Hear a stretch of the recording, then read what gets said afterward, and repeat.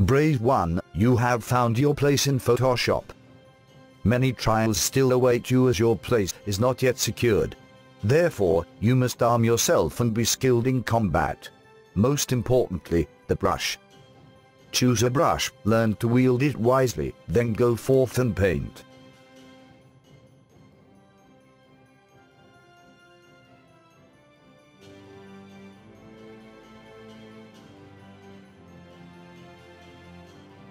The journey begins. Alright, let's begin our weapons training. So to follow along with this, you can download the worksheet. I'll have the link in the description. So once you've got that open, select the brush. The default hotkey is B, or you can select it from the tools palette.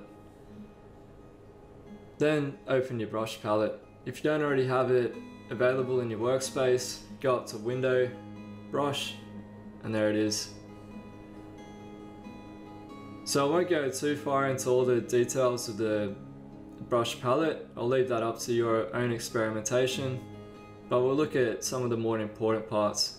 So we can change the size. The default hotkey to change the size up and down is left or right square bracket. We can also change things like the spacing. Spacing will affect how Photoshop lays down each stroke, or how far apart it's laying down each stroke. So you'll see with the wider spacing, it's more dotty, whereas the more narrow spacing will make a more solid mark.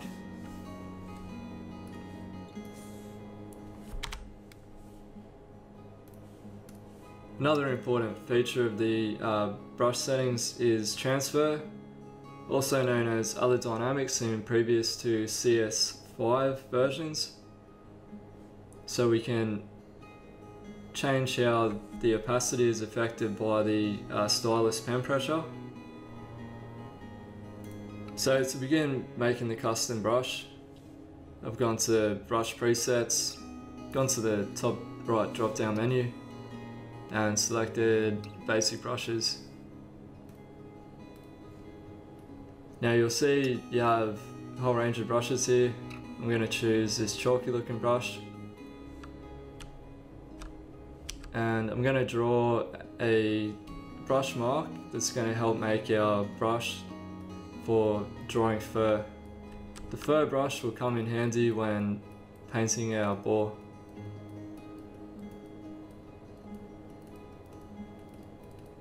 So I've made this little brush mark here. Control click that layer. You do want to have it on a separate layer just to make the selection easier. And edit, define brush preset, and I'll call it fur.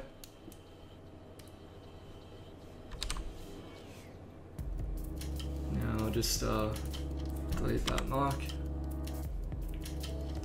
Now we're going to adjust the settings just to make it how we want it. So at the moment it's looking pretty good. I think what we're going to need is transfer, the spacing all the way down, bit of shape dynamics to pen pressure, so the size is affected by how hard we push, and probably angle jitter by direction. And that's looking pretty good, I reckon. So happy with that, and let's save that. So we go to the little drop down menu here, new brush preset, and that will have saved the different settings we've applied here. Now if you want to save the color or the flow, you can do that in the tool presets. So let's go ahead and open the tool presets, window, tool presets, and we just go to the top right menu there, new tool preset, give it a name there, and we can make it include the color. The thing I like about the tool presets menu is it complements your brushes and it gives you a really nice list and saves more options than simply saving as a brush preset. Alright, our next weapon of choice is the eraser tool. The eraser tool is very similar to our brush tool, except of course it's taking away pixels rather than applying them. So you'll see I made a mark with the brush. Now I've changed to the eraser with E, or the eraser icon on the tools palette. So you can see it's just taking away those pixels as I brush. Now you'll notice the brush tip shapes haven't changed from brush and eraser, since they both use the same available brush presets. Alright, so the next weapon we're looking at is the smudge tool. I'll set it to hotkey S, or you can choose it from the tools palette. It looks like a pointed finger. So now we've got that selected. Once again, we have the same brush presets and brush tips available.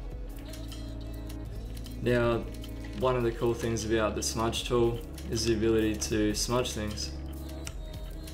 And when we play with the settings, we can actually create things that can make the paint look like it's bleeding, like watercolor, or can scatter it. So I'll show you some of the ones I've set up. So if we set up scattering, make it scatter, maybe make the hardness lower, and you can see it's doing some really cool effects there. So you can experiment with that all you like, with different brush tips and all that, and you can get some really cool effects. You can also adjust the strength of it up here. So obviously more strength is going to make it smudge more, less strength is less smudging.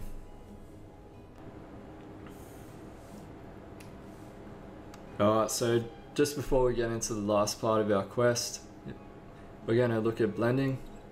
So blending is using the eyedropper, which we select by holding Alt with the brush tool selected, and we can actually use that to pick any color on the canvas.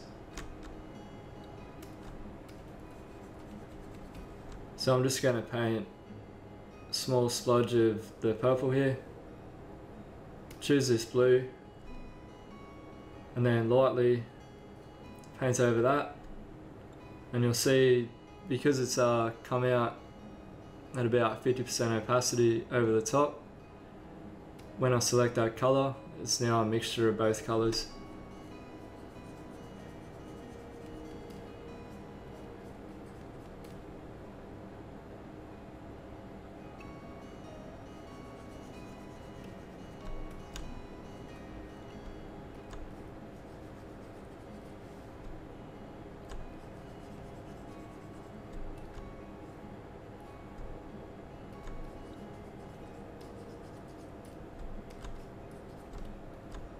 So depending on what result you want, you can keep blending and get a smoother transition, or a rougher transition if you want a more painterly feel. Alright, so that covers that. Let's get into painting our boar, and that'll complete our quest.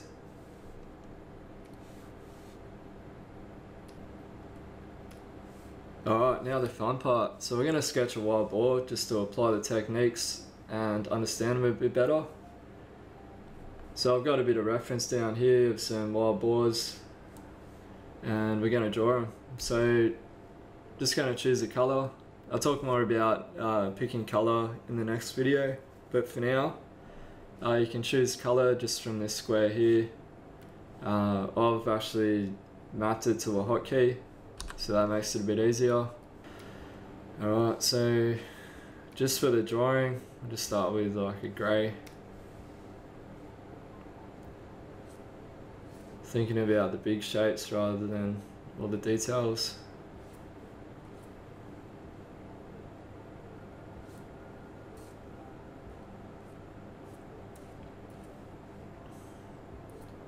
You can just draw the silhouette of the animal. Maybe an easier way of working.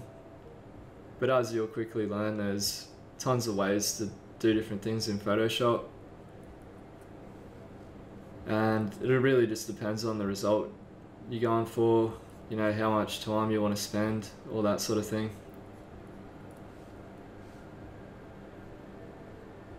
Generally, the way I work is similar to this, so I'll draw a sketch layer and then refine that sketch layer, so add a bit more detail or correct anything, and then from there add a bit of color and value, and then just noodle away at it, rendering.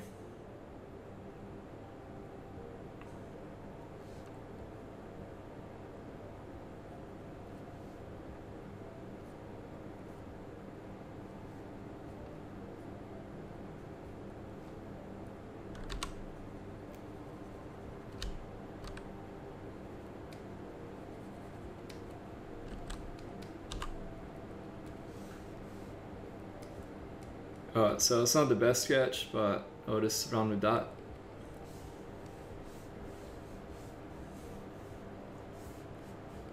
Now I'll create a new layer.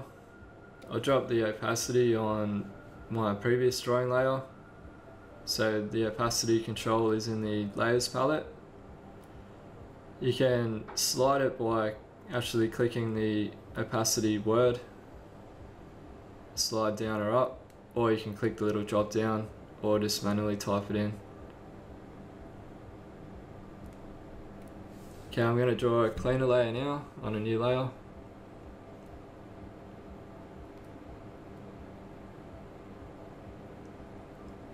Taking a bit more time this time.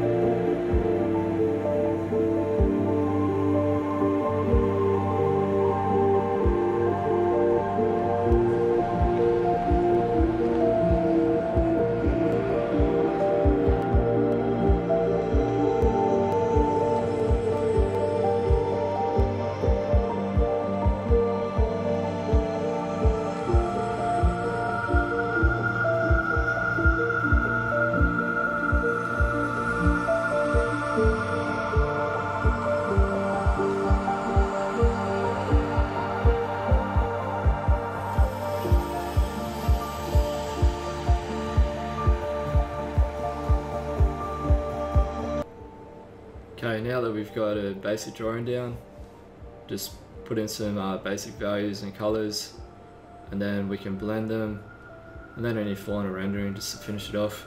So let's do that. So on a new layer, I'm going to be working underneath my sketch layer, so I'll just drag it underneath that. Little thing about the layers palette is anything lower in the list is behind. Anything higher in the list will be on top.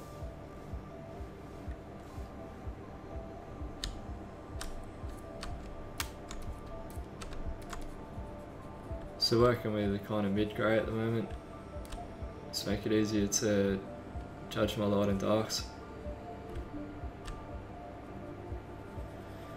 Using the hotkeys to change brush size.